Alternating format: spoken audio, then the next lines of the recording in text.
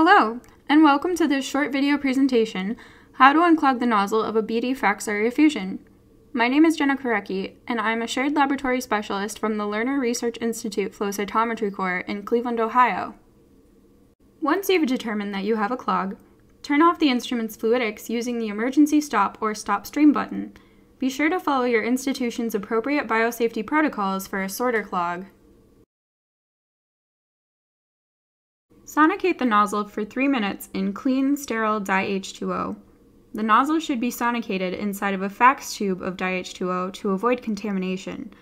While the nozzle is sonicating, decontaminate the sort block according to your biosafety SOP. Remove the nozzle from the sonicator and carefully dry it using ethanol in a cotton-tipped applicator.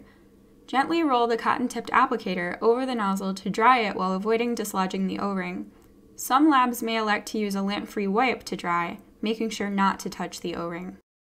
Place the nozzle under a light microscope to visibly check for obstructions and an intact O-ring. If obstructions are present, repeat the sonication process. If the O-ring is compromised, the O-ring or nozzle may need to be replaced. Once the nozzle has been cleared, return it to the flow cell and secure the locking mechanism. The stream can now be started again. Thank you for tuning in for this short video. For more great content like this, please visit CytoU at learning.isacnet.org.